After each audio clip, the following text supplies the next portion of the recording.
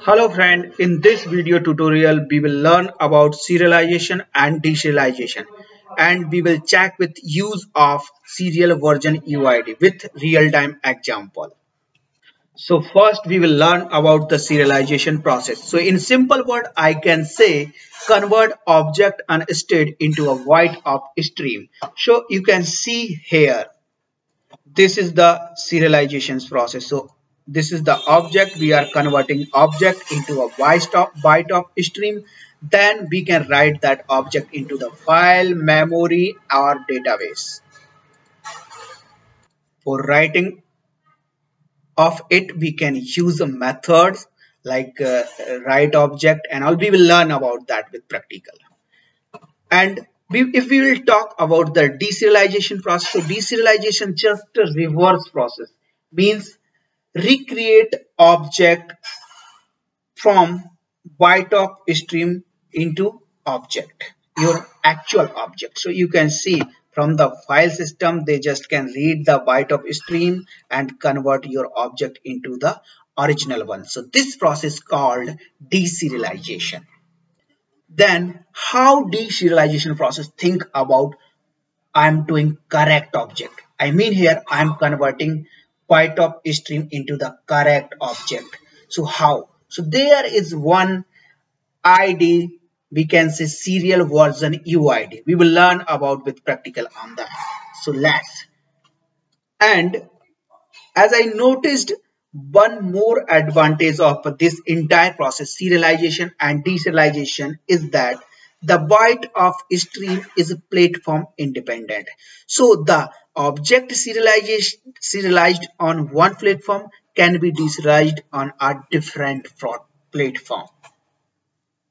So now we will check with the help of practical. So as I created the project and I just created the class, this is the employee class, right? I just want to convert this employee object into the white of stream first. So this is the serialization process. Then I'll just convert byte of stream into the object. So for achieving this process, we need to implement the interface called serializable. So I implemented the serializable interface, and here you can see I just getting the warning. And if I will like over the mouse on it, then you can see we having some suggestion provided by the Eclipse ID. So use the add default serial version ID, add generated serial version ID. So this is up to us, but yeah, if I don't want to add this serial version ID, right, I just having this, and just this object I'm writing into the file. So for that I had created the class. Just give me a moment, I'll come with that code. Okay, so I just created the class meanwhile, and just I'm using the methods only read object and write object. Read object method just reading the object from the file system, and write object method just writing the object inside the file system. So first I just created the two methods, serialized object and deserialized object. So first I just going to serialize the object. So with default serial version ID, I did not provided the any serial version ID. So at runtime, JVM will manage that serial version ID, and we will see what is the advantage and what is the use of that serial version ID and generated serial version ID. Okay, so we will run this example. So I just calling the serialized object method. So just I'm creating the record of employee class and just passing the ID1, soft coder is the name, and Gmail ID XYZ, right? And just I'm using some methods like from the IO object output stream for writing the object inside the file. So I just given the file name as this, right? Employee details dot ser. So now and yeah, and then after that I am writing this object, right, in that file. So I'll run this. Now for you can not see even any file here. This will generate at that location. So I'll run this application. Okay, So employee object has been serialized, right? Then I'll refresh this project. So you can see this files has been created and object has been serialized. So in general they used like for if we are not providing the custom serialized id, we are not generating, so default like that are generated by the jvm will use some package name, class name and interface and methods as well, and on the based on that they create the serial version uid.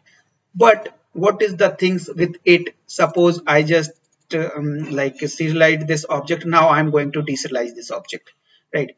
So if I'll deserialize, I'll call the deserialize method, then I'll get that object from the file. Let me check.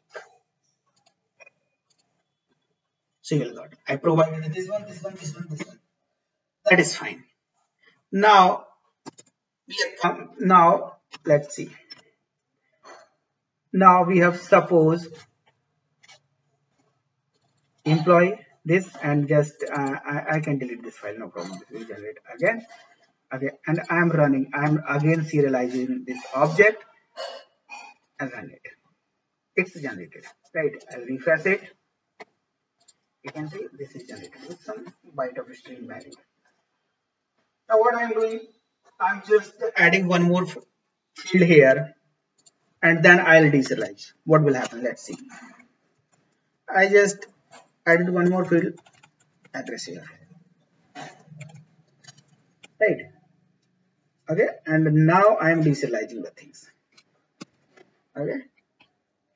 Previously, you see we serialized and deserialized, but now we just doing some changes in employee class that are already serialized, and we are deserializing this, right? We are using deserialization, and you can see we are using read object method, and then converting that object into the employee, and that object we are getting the value from that object. So let's run it. What will happen? We will get the exceptions. What exception? Invalid class exception.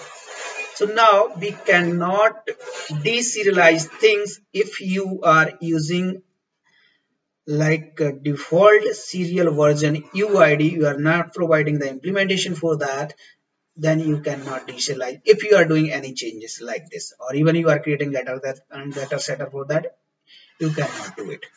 But if I use the customized serial version ID here, just like I use this, then I suppose I just deleted it, right? And then I also delete this. Now I'm running this application test. I just doing the serialization for that first, and then I'll deserialize, right?